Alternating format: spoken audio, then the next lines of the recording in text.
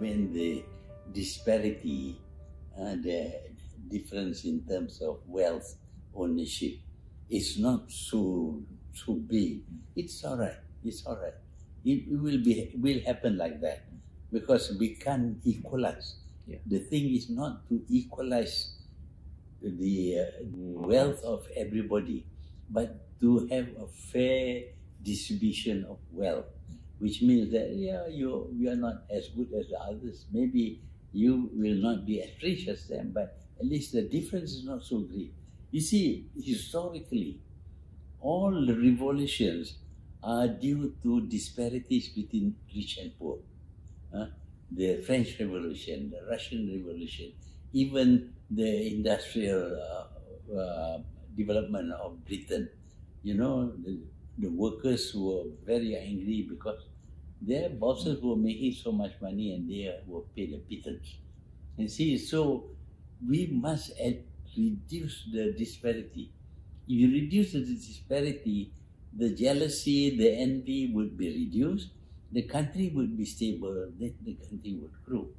Because stability is what contributes to the growth of the country. But if you have a constant fight between rich and poor, which may flare up into violence, into civil wars, then the country cannot grow.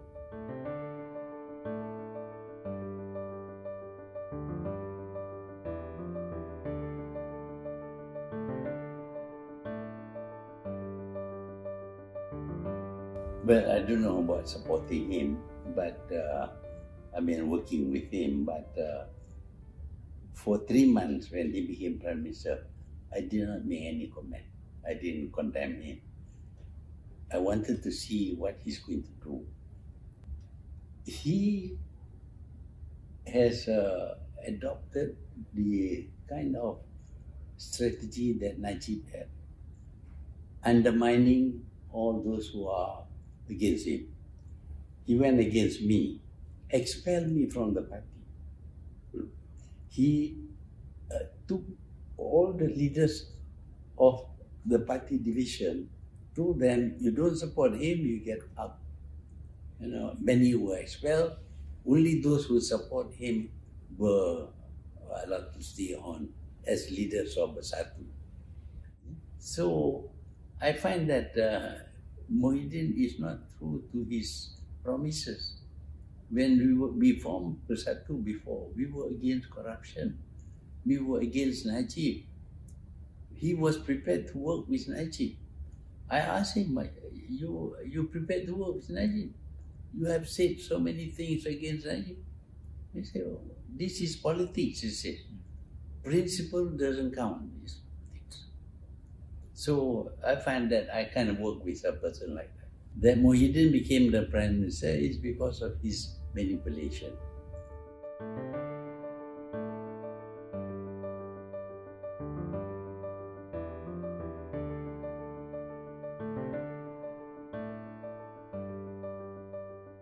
So I was quite prepared to work with Pakatan Harapan, made up of Amanah, DAP and Keadilan.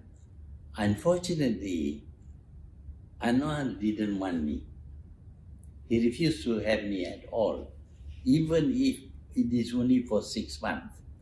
He said no. So if he said no, I cannot work with him.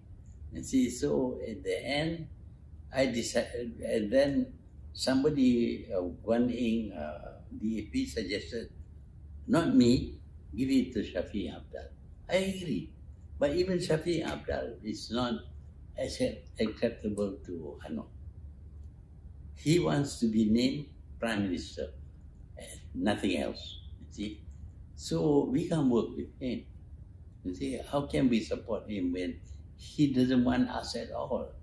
In fact, when he made this statement recently that he has necessary support, but not including me, not including my party.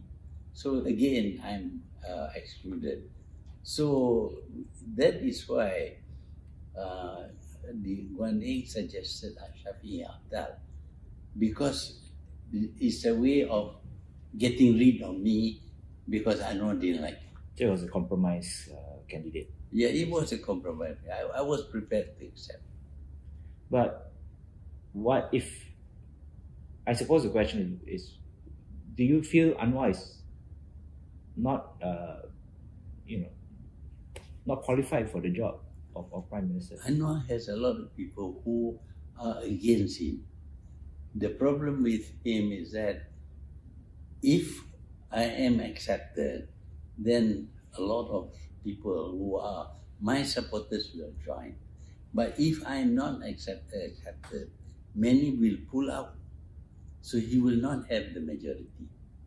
But so you believe his claim is it untrue until proven true? Or yeah, the thing is that he adopts that attitude, and now he claims that he has support of 20 people, 30 people.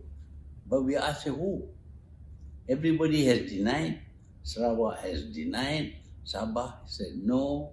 UMNO also, except for Zahid, who says individual can join, but who are the individual? You see? So we want to know if you have the majority or not.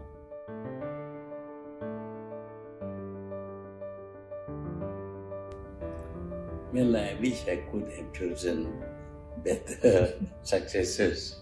You see, initially I thought that my deputy was Muhyiddin.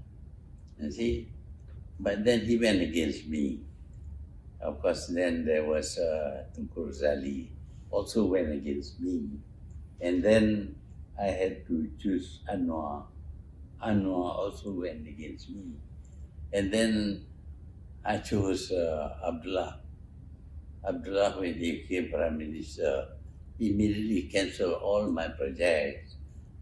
And then I chose Najib. I think I've been choosing the wrong people. On the surface, they look good, but the moment they are given power, they change.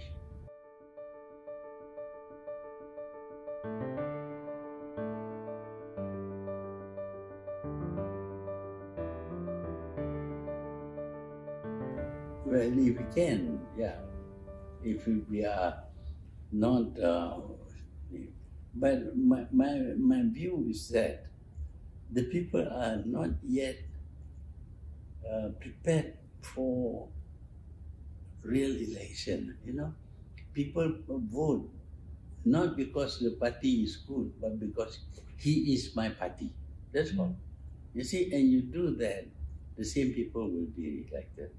And you'll find that there will be a hung parliament with nobody having a real majority.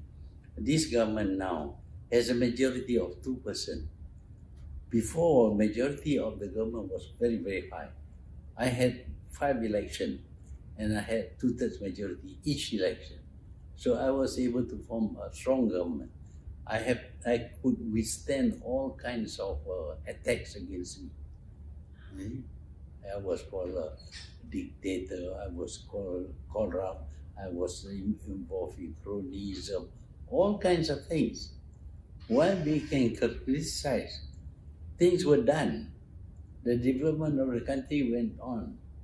You can see all the things that happened during my time because the government was strong. But if you have an election and you have again a very hung parliament or a very small majority, unable to do anything, because like now, if 3% have stomach ache and didn't enter parliament, parliament will fall. I mean, what kind of government is that?